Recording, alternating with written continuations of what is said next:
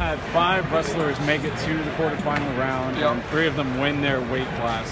How much of that is a testament to how deep the roster goes for this team? It's good. Yeah, we're starting to develop some depth. Obviously, wrestling yesterday and resting a lot of guys, and then coming back today and wrestling, you know, half our lineup.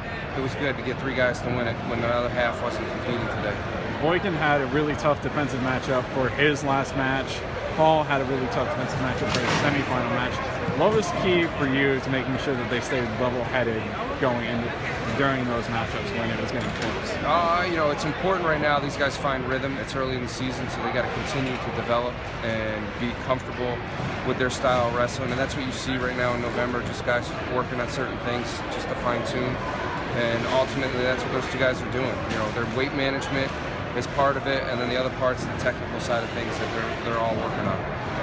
Now you all got about a week off before you travel to Boone to take on App State, and then 2 days after that you all go to Stillwater to take on one of the best programs in the country. What sort of preparation are you going to plan for the team to get them ready for those matchups? Physically, we've been preparing for it for a while, so you know that's just part of the season. Mentally, I think it's going to be more of a mental preparation for this.